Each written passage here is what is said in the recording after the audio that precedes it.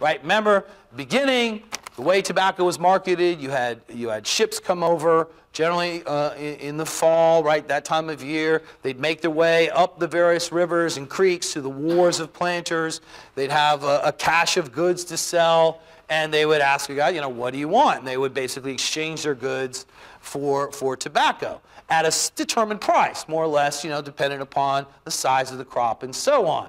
What begins to happen as early as the 1640s and 1650s is some of the larger planters in the Chesapeake begin trading on their own account. There's always a price spread between the price of tobacco in the Chesapeake colonies and the price it commands on the wholesale market in London.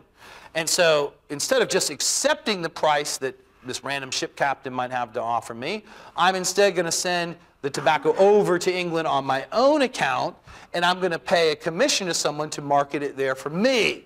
Right? This developing consignment trade ties the larger planters of Virginia and Maryland to these English merchants, most of them in London.